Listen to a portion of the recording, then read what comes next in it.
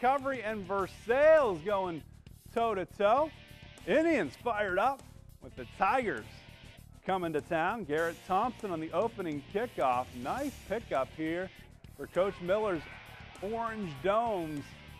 A good start for Versailles. Then it's Curtis Richlane stuffed by that Indian defense. They are forced to punt. Can Will Homan get Fort Recovery going after that thrilling overtime win last week at Minster? Finds space to the outside. Then Clay Schmitz, the freshman quarterback who was inserted in the fourth quarter last week, gets to Homan. He's hit by Richland.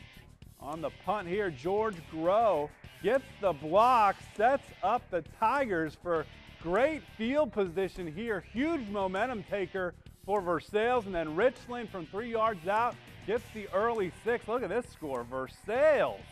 They gave Marion everything they could handle last week, and then they beat Fort Recovery by 3 touchdowns, 35-14.